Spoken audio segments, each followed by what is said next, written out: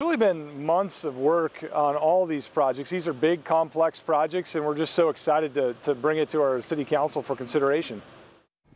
This is a historic day for the city of Fishers. Leaders announcing a $1 billion economic investment. Yeah, that's a lot of money. So let's break it down where it's going and how it's going to be used. Real estate company Thompson Thrift is investing $550 million in new developments for Fishers. This includes retail, restaurants, hotel rooms, and residential options. Where, you ask? Well, that popular intersection located east of I-69 between 106th Street and 116th Street. This is just south of the IKEA. That's probably an easier way to say it. The new expansion is also going to include a new event center. Yeah, because we all know where the IKEA is. That's right. And starting in 2024, it will serve as the new home for the Indy Fuel hockey team. Mayor Scott Fadness says even with the good news, there are some challenges.